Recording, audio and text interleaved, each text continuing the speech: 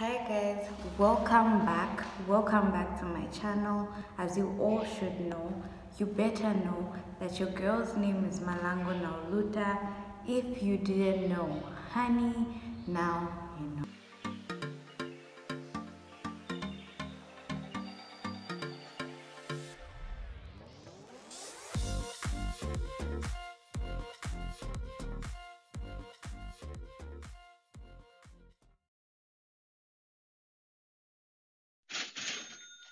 So, getting into this video now, before we get into this video, I'd like you guys to hit the subscribe button, press the like button, press the post notification button, that's the bell button, close to the subscribe button so that you're notified each and every time I post.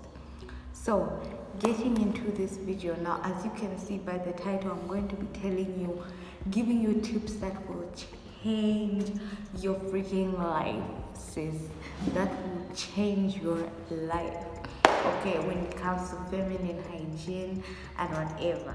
Okay, so the first thing that we're going to talk about is something that I've been emphasizing for the longest. If you guys watch my feminine hygiene video, the recent one, you will know. Okay, so the first thing that I'm going to talk about is the use of soap. I know there are probably people that don't use soap, but there are probably people that can't stop using soap. Not that we just think maybe they'll just be smelling terrible and whatever. It's a getting used process. I used to use soap. Okay, I used to use soap, but eventually I stopped and I got used. Now I just use water. I'm not even going to, first of all, I'm not even going to give you guys tips that I don't even use. So that's just that. Yeah, so I just use plain water. The water should be warm. It shouldn't be too hot as well. Other people prefer cold water, but no, I'm going to use warm water.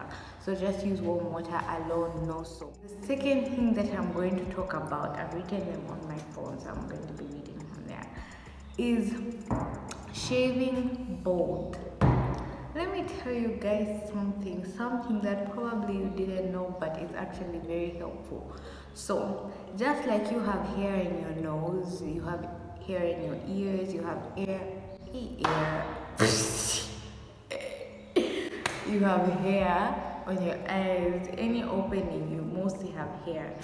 That's the way you have hair down there as well. It's actually very important. It's very important for you to not shave bald, shave everything, because sometimes, let's just be honest, girls, let's just be honest, sometimes you don't even iron our underwear, or if not, like, for some of us, like for me, I don't hang it on the window because there's so many people that pass and whatever, and I don't want them to be seeing my underwear.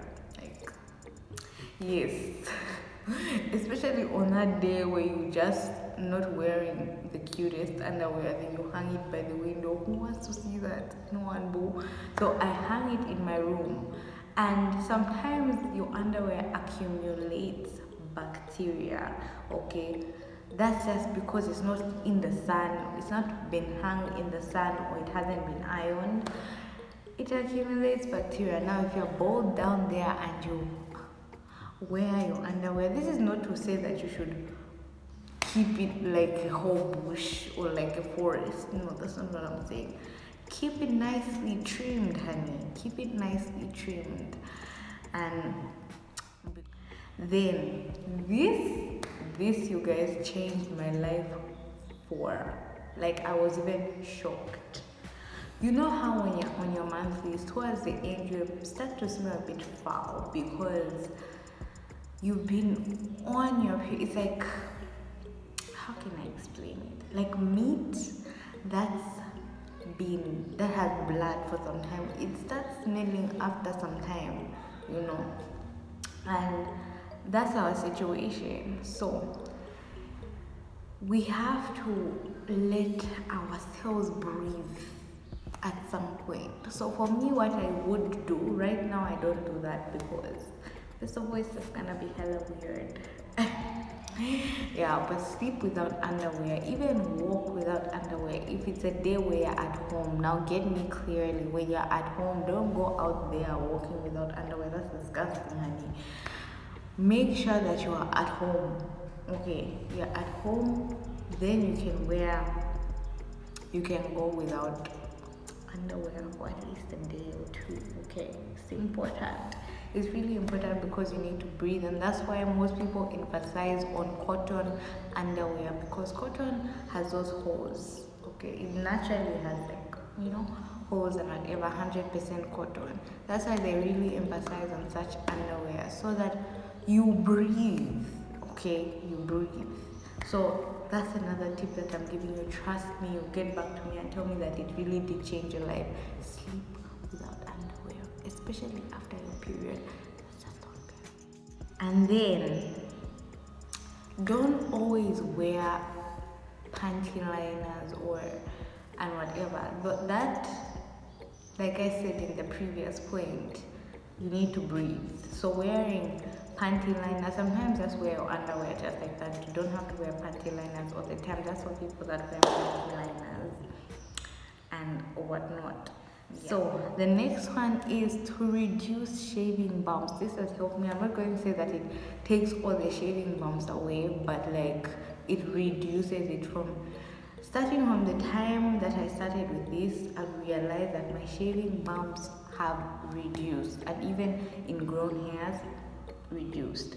Okay, so the first thing that we're going to talk about when it comes to this is shave in one direction, and the direction you're going to be shaving is the direction the hair falls. Okay, because if you're doing this and the hair is going this direction, we are going to hurt yourself. So you have to shave in the direction your hair is going. That's how you do it. Even under your armpits. You thank me later. That's just good. Yeah. And then as you shave, make sure to pull your skin. It should be tight so that you shave properly. If you just shave just like that, the skin is going to be going like this, and you'll be hurting yourself, and it's just not going to be right. So make sure to pull the skin as you shave. That goes for everything.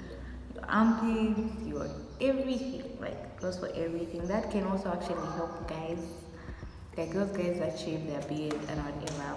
It helps. Then I think this is going to be my last point. If you guys want other ways to help with reducing shaving bumps, another thing I can talk about maybe is making your skin wet. Like, how can I explain it? I know that sounds really disgusting, but like put water. Don't shave just like that. Like, you haven't bathed, you haven't watched, you just start, like, you're going to hurt yourself. So you have to always make sure you're in the shower, you wet yourself, like, you put some water. Other people use conditioner. I'm not really a fan of using conditioner because I don't want to mess up my pH balance. No, honey, no, I don't play with my pH balance like that, and I don't play with my friend down there like that. Okay, so I don't use conditioner. Other people do use it, but I don't. So I just use water, and then ask me, you come back and tell me that it helped you. And then drink a lot of water, guys. This is something, it even reminds me that today I haven't drunk water, but drink a lot of water. It helps with everything. It helps with odor, it helps with skin, it helps with hair, it helps with so many things. Like, water is the solution to practically everything. Even your odor down there, like, it actually helps if you drink a lot of water.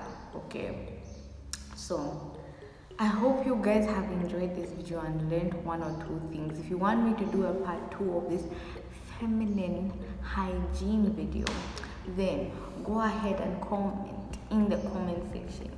I almost like go ahead and comment in the comment section saying that you want a part 2. I can figure out some things. I can experiment for you guys just to see. Okay, and also if you do have other tips, help your girls out in the comments. Okay, help them out. So comment down in the comment section whether what helps you, what you do, what all those things. So yeah, I hope you guys like this video. Don't forget to subscribe, hunty. Don't forget to subscribe. Don't forget to turn on your post notifications. That's the bell button. Close to the subscribe button so that you're notified each and every time I post.